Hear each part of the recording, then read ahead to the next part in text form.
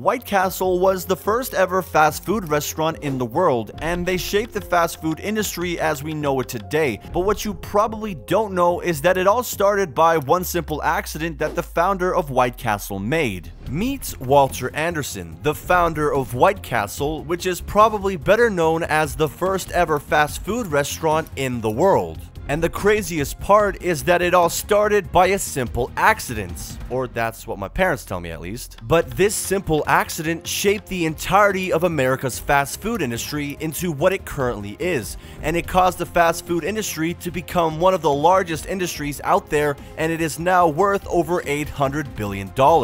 So it's safe to say that today will be a hell of a ride, as I tell you how this massive industry got started through a simple mistake. And to completely understand this, it's important to know how White Castle even got started. Walter Anderson opened his first diner using a converted streetcar in 1916 in good old Wichita. But do you know what he sold? That's right, turtles, no hamburgers. But the way he started making patties was actually an accident.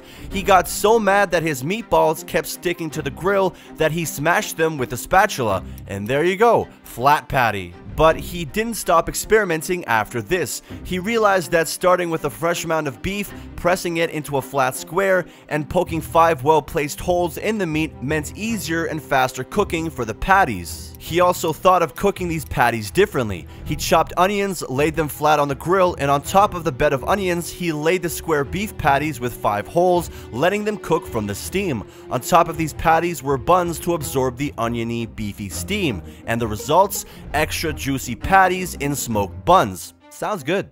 It seems that Anderson has led a life with one primary purpose: to innovate. Right now, you know that the flat patty came from Anderson's nice little mad incident, but it turns out that he's going to have a lot of happy, purposeful incidents that will begin a whole new industry of burgers. I'll tell you more about this later, but let's continue with the story. So his burgers became so popular that in just a few years, he could expand his burger stands to a few more until he had enough money to finally build his proper shop. And then in 1921, he met Billy Ingram, who was at that time an insurance and real estate man.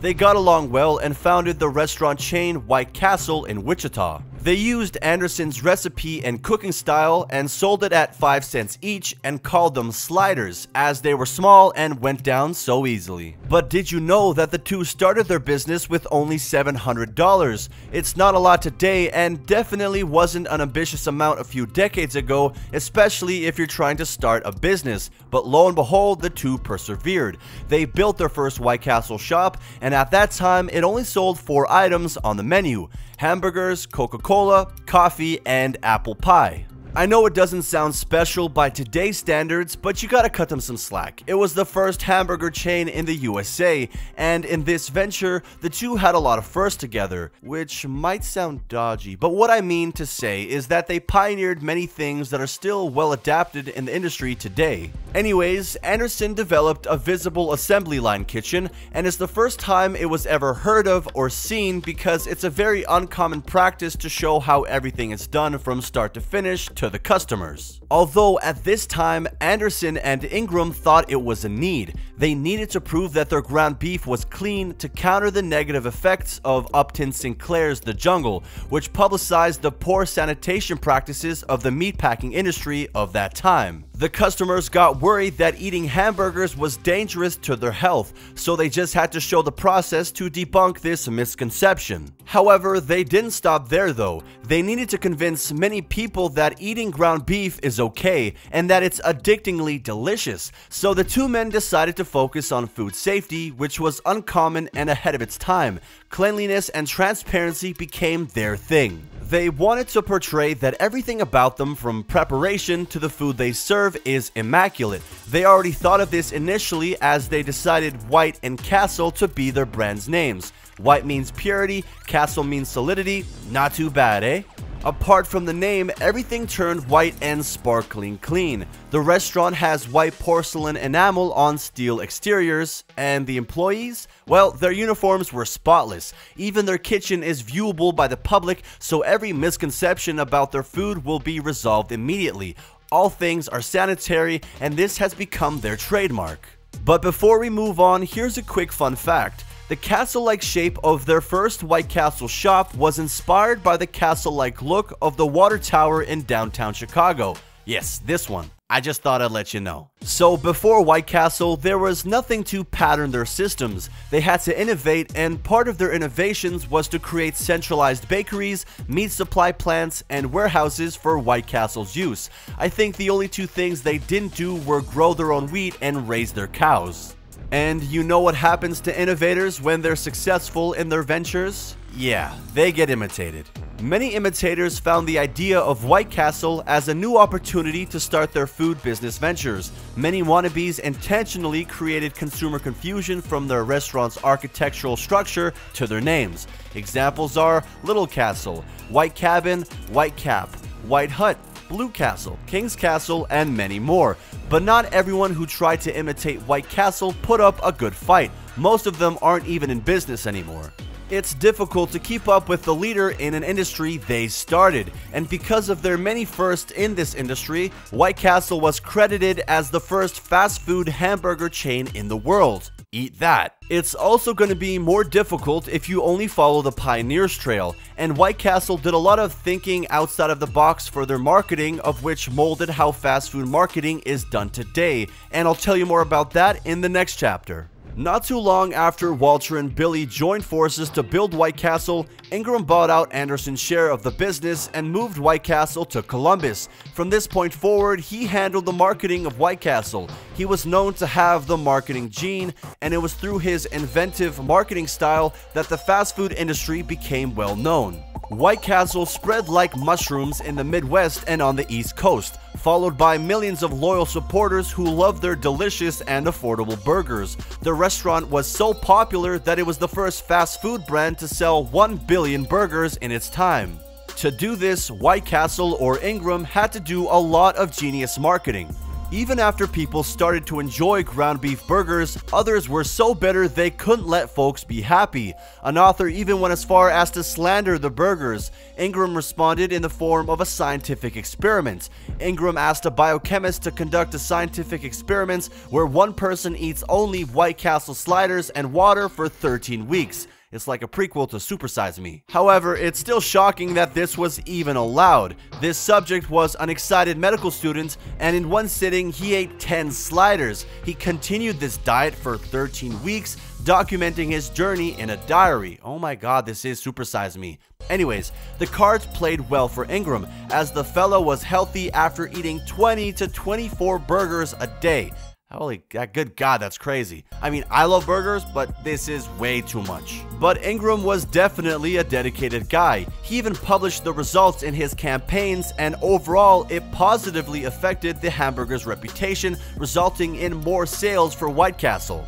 White Castle was also the first to offer restaurant coupons. It pioneered the first use of restaurant newspaper coupons, offering a carryout order of 5 hamburgers for 10 cents. Oh, the good old days. This was during the Great Depression, so this offer was a hit. Yeah, the Great Depression. That's what I call an average Saturday night. But not only did it help popularize White Castle, it also helped other restaurants make sales by adopting this type of marketing. Today, coupons are still used, not only in the food business, but in other industries as well. At the same time, the couponing system was invented, and White Castle's subsidiary Paperline was established, and it's where they make paper supplies for restaurant use and hats for the kitchen workers, all made famous by White Castle. And because of these little white hats, White Castle etched a permanent mark in their customers' minds, and due to popular demand, Paperline was able to supply restaurants worldwide and produce over 42 million paper hats for many companies.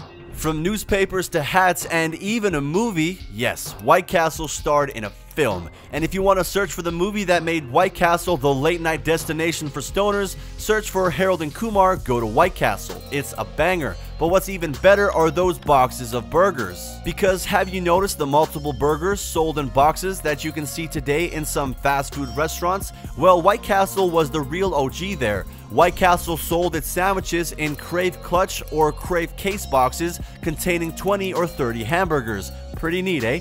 That's not even the real deal. White Castle anticipated group cravings, so it offered a Crave crate containing 100 burgers. This brand was also the first to offer its products in grocery stores, because if you can't find a White Castle restaurant near you, you might as well check the frozen section of your local supermarket. Just thaw and reheat. You might not get the best experience, but at least you can somewhat taste the original. White Castle pioneered many strategies. In fact, the business pioneered a whole industry. White Castle pioneered everything from the kitchen assembly line to never-before-seen marketing techniques and the hamburgers themselves. But you might be wondering why this fast food company is not as big as the leading fast food brands like McDonald's or Burger King. And just because you've been so patient, I'll tell you why. So, there are only 342 White Castle outlets in the United States, and they're mostly scattered in the Midwest, Kentucky, and Tennessee. Compare this to the leading fast food brand McDonald's, which has around 38,000 locations worldwide. The difference is astounding. But believe it or not, White Castle remained a small group not because it was unpopular with the general public. It's because its system is different, and White Castle's predecessors are keen on keeping it that way. Since the beginning, White Castle has been a family-owned business. Today, the 101-year-old restaurant chain is run by Ingram's great-granddaughter, Lisa Ingram, who acts as president and CEO. And even if they are left behind by the growth of those who followed them, the Ingram family is strong on their stand that White Castle will not be franchised or licensed further to anyone. The reason? They lack control over the brand their great-grandfather worked so hard to establish. Besides, the Ingram family is getting crazy rich from this business model.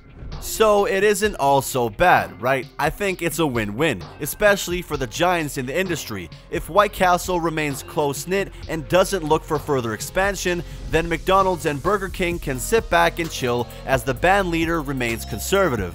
And for those here who benefited from that simple incident caused by the rage of a cook, it's a win. Imagine if Anderson didn't pour his frustrations out on a beef patty. But if it weren't for anger, then who would have started the fast food industry that we all love to hate and hate to love today? So now you understand the complete story about the success of White Castle and how they shaped the fast food industry in the US. And keep in mind that this wouldn't be possible if those little accidents didn't happen in the early days. Pretty crazy how life can unfold like that.